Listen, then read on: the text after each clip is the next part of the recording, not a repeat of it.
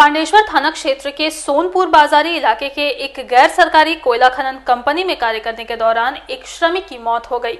मृतक की पहचान अशोक पासवान के रूप में हुई है और वह अंडाल के काजड़ा इलाके का रहने वाला था।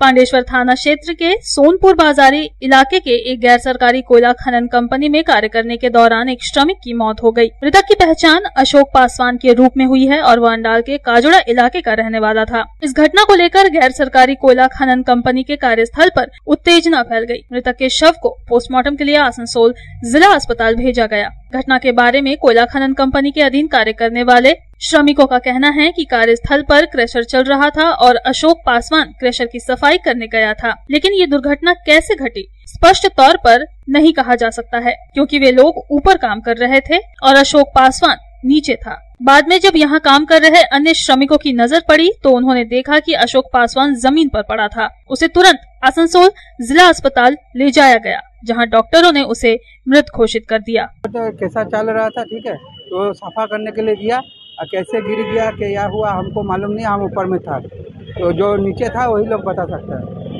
नीचे में कौन था? बेल्ट में काम करने के लिए गया था, तो केसर का बेल्ट। कौन सा कंपनी में काम करते? कहाँ पे? सीएमईटी कहाँ पे? ये सोनपुर बाजारी। हाँ। इनका आप लोगों को बॉडी कब मिला? तो उसी टाइम में सुबह में साथ में काम कर रहे हैं। हाँ। क्या नाम है? अशोक पासवान। कहाँ के रहने वाले? काजोड़ा। हाँ। इस दौरान अस्पताल में मौजूद एक व्यक्ति से जब घटना के बारे में बातचीत करने का प्रयास किया गया तो उन्होंने कुछ भी बोलने से इनकार कर दिया। हम बात कर रहे हैं, हम डिस्टर्ब बात कर रहे हैं, बात नहीं। कौन से कंपनी में काम कर रहे थे? ये सब चीज हमको नहीं बोलना, हमको सब चीज नहीं बोलना। ये घटना हम जो डेथ हुआ उनके साथ में है, मीडिया के साथ में नहीं है। कौन से कंपनी में काम करते हैं?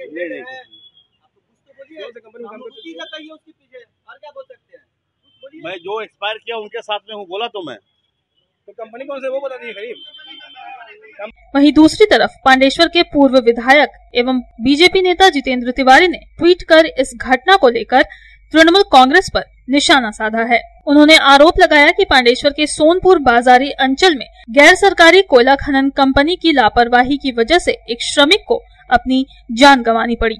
संतोष मंडल की रिपोर्ट, पब्लिक टाइम्स। अब आपके शहर रानीगंज में नीलकमल फर्नीचर में मिलेंगे एक ही छत के नीचे फर्नीचर के सारे solution.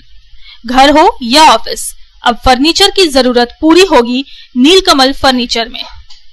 Living room solutions, dining solutions, bedroom solutions, storage solutions, sitting solution और यूटिलिटी सॉल्यूशंस, सभी सॉल्यूशन का एक ही नाम, नीलकमल फर्नीचर। हमारा पता है NSB रोड, रानीगंज, अमृत कुंज आश्रम के निकट। हमारा कॉन्टैक्ट नंबर है 9832557469।